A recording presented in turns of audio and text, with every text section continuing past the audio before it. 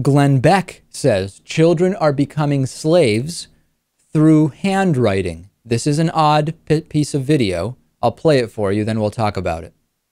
Our children, they have dumbed down our children so much. I mean, why did we not teach people how to read and write? Why is the school district that my kids are supposed to go to, if they would go into the school district, yours too, Pat, why are they not teaching cursive writing?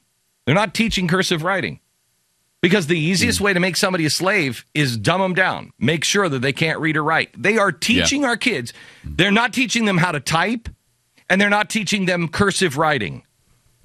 Are they actually teaching? You're damn close to a slave. I think they're actually teaching them the Peck system, aren't they? Yeah, they are. Because that's what most people do on the computer. So they're hunt and peck. So they've just lowered the bar even farther. Just lower the bar. Just keep lowering the bar. So now you don't have you're only in block print.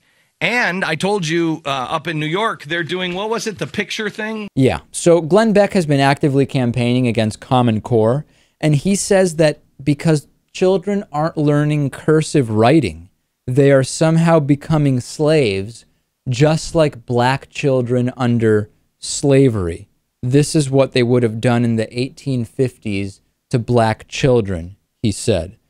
First of all, this isn't even true. My sister's 9, and she's learning cursive in public school, so I don't know what Glenn Beck is talking about. But even still, how can this be? You're not learning cursive, so you're basically becoming a slave. How does he make this connection?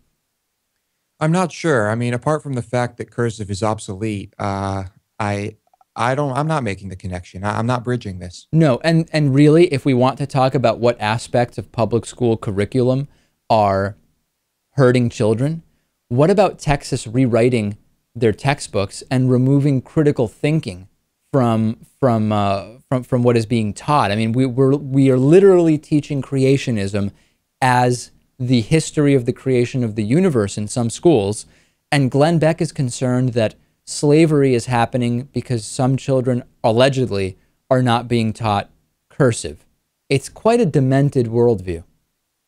It's pretty insane. And Glenn Beck, I think, is one of those people, part of that group, who really thinks that children or kids, young adults, are being indoctrinated at colleges as well. I mean, if you want to talk about dumbing down, I mean, Glenn Beck and like-minded people are trying to keep people from getting higher level education.